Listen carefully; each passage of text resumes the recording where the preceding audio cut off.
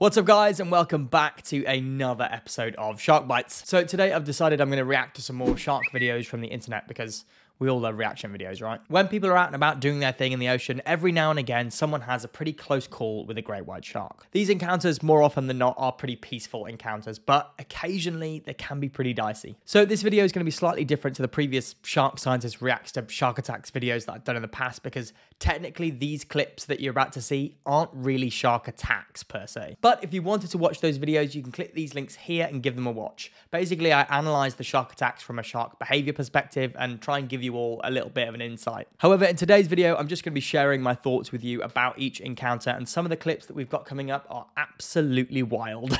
Again, guys, if you enjoyed this video, please take 2 seconds just to give it a like. It massively helps the channel. You know the drill. Cheers. Right, let's get stuck into some of these clips. So this first clip, I'm pretty sure, is a fairly famous video of a great white shark circling a diver that I have seen before. The guy filming is from Australia, and I think the video is taken in Perth, so it's in an area where great white sharks frequent quite a lot. I think they've estimated the population of great white sharks on the western coast of Australia to be about 1,500. So pretty quickly here, you can see the shark come in really close after circling for a little bit, and it actually lunges at the spearfisher with its jaws wide open.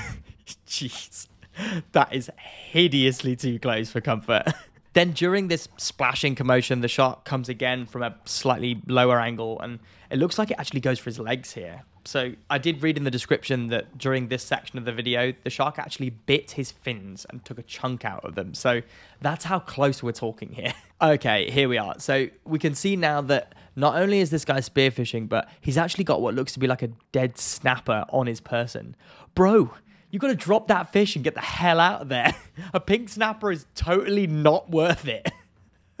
Anyway, it looks like the shark continues circling him for a little while as he's making his way slowly back to the boat. Supposedly, this is a really edited down video, and I think the full one is maybe like 9 minutes long. Can you imagine actually having to deal with that incident for 9 minutes?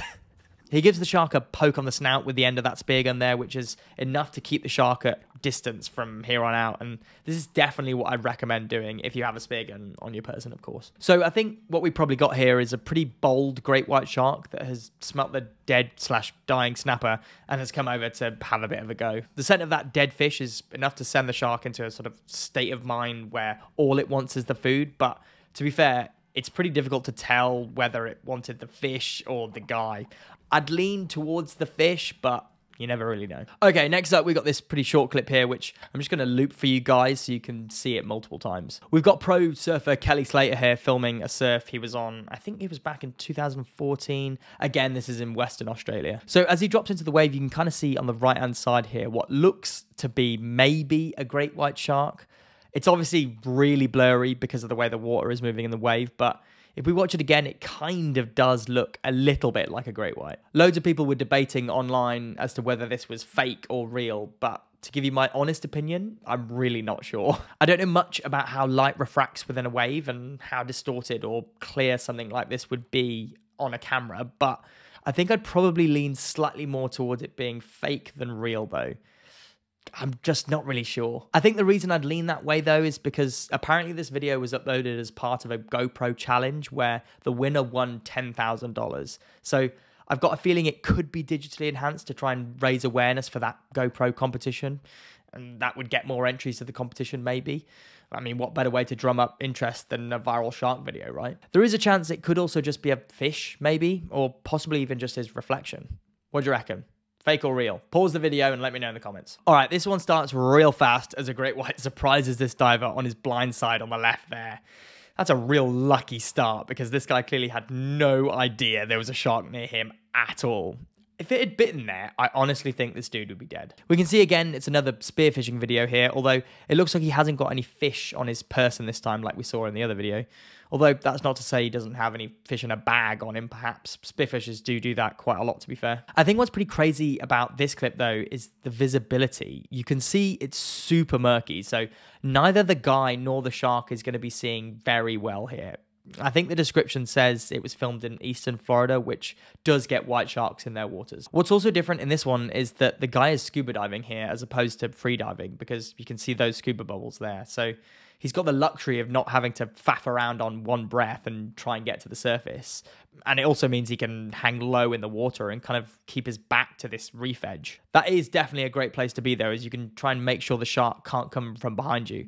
It's kind of what we saw Hooper do in the film Jaws, when he kind of swims down to the bottom and basically hides in the reef from the shark. Anyway, the shark is circling around a few times, and we get this interesting bit of the video here where it sort of swims upwards and gets a little bit spooked before the guy filming decides to give it a jab with his spear gun. But I actually think the shark there has been spooked by the scuba bubbles, because it definitely reacted well before he lunged with that spear. That is pretty interesting, and it just shows you sharks can easily be spooked by dive bubbles. He carries on giving little pokes and jabs towards the shark as it's circling around him, which is exactly what he should be doing, in my opinion, because it's enough to keep the shark at bay. Damn, though, can you imagine that trip up to the surface? Like, in water where the visibility is that poor.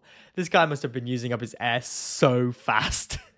Okay, moving away from dive videos for this one, as we've got this clip uploaded by the Atlantic White Shark Conservancy in Cape Cod off the east coast of America. These guys are clearly doing some white shark tagging, and this is a pretty common way that shark scientists tag sharks. It's fairly non-invasive and doesn't involve catching the shark or bringing the shark onto the boat to tag it. Doing it this way, you can cruise up nice and close to them along the side of the boat, or in this case, the pulpit, and basically poke them with one of those long spear poles to get the tag into the base of the dorsal fin. It's the best place to put a tag on a shark, as it's a nice thick area that's going to hold that tag pretty well, and it's not going to damage the shark in any important area of its body. But as these guys are honing in on a white shark that they've spotted, the shark decides it's going to flip the script and launches itself at the guy standing on the end of the pulpit.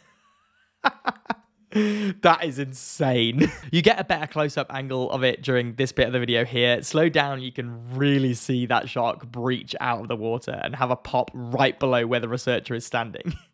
That is wild. I think what I love about it, though, is that despite just getting launched at by the shark, the researcher here is still determined to try and get this shark tagged and tries to get his lance into the water to get the tag on the shark. Serious props to this guy. He's actually pretty lucky the shark didn't go with any more force there, as that could have easily knocked him off the pulpit into those freezing cold waters. Damn, that was such a close call. What a thing to capture on film. I think that one's definitely my favorite so far. Okay, back in the water again now, as we have another spearfishing video here. This one was taken near Cape Town in South Africa, I think, which is notorious for its murky water, and you can see straight away the visibility is pretty poor. So he's diving down towards the bottom, and oh! This white shark blindsides him from the left-hand side, completely out of nowhere. Oh my god. This kind of stuff really does make you jump a little bit. It comes back in again for another really quick pass, as the guy kind of keeps his eyes on the shark and points the spear gun in its direction. I think that's a really common thing we've seen in these videos so far, actually, which is some good advice in case you ever have an encounter like this. All the spearfishers have kept their eyes on the shark, obviously after it surprised them, but then they've also kept their spear gun in between them and the sharks. So he's headed back up to the surface here, popped his head out of the water, and oh, that shark again has followed him right up there. Christ, that is a really bold shark. When he's taken his head out of the water there and looked back down, that shark is what, maybe a couple of feet away from him? Just as I was giving him loads of praise as well for keeping his eyes on the shark. I guess it does show you, though, you take your eyes off it for a second and bang, it's on you in a flash. They are so sneaky. This guy is so lucky, though, and fortunately he's not too far away from this boat where he can hop out of the water quickly. It's definitely not worth sticking around there when you've got a white shark that is that bold. I think that one was one of the few ones that actually made me jump, to be fair, and with the sound on, it's 100% a jump scare. And then finally, we've got a drone video from San Diego here. So this is kind of like a Malibu Artist video, although it's not from that channel. It's from a different one called Great White Drone. Malibu Artist wasn't massively keen to collaborate when I spoke with him about 6 months ago. So sorry to all of you out there who were looking forward to a collab between us. Although I'm pretty sure you lot could probably change his mind if you went and commented on his videos that you wanted to see a collaboration between him and Shark Bytes. So if that's what you want to see, go and comment on his videos. Anyway, in this video, there's a white shark kind of cruising around some surfers and bodyboards, just minding its own business. For a while, it's swimming parallel to this kid on the bodyboard before it starts to head in his direction. And then it lines up perfectly behind him and starts to get quite a bit closer. I can sense a few of you biting your nails right now. But despite the kicking and the splashing from the oblivious kid's legs, the shark realizes that this is not prey and decides to head off in a different direction. You can imagine the awful tabloid newspaper headline for this, can't you? Great white stalks oblivious child in near miss. What a load of rubbish. I think I wanted to include this one at the end for you all to show you that despite the videos we've seen today, 99% of encounters with sharks are peaceful ones. And the majority of the time, you're not even going to know that the shark is there. Yes, there's the odd occasion where you're going to get a great white shark that is particularly aggressive towards a human, just like you might get an aggressive dog that might bite a person. The overwhelming majority of encounters end just like this one, with absolutely nothing.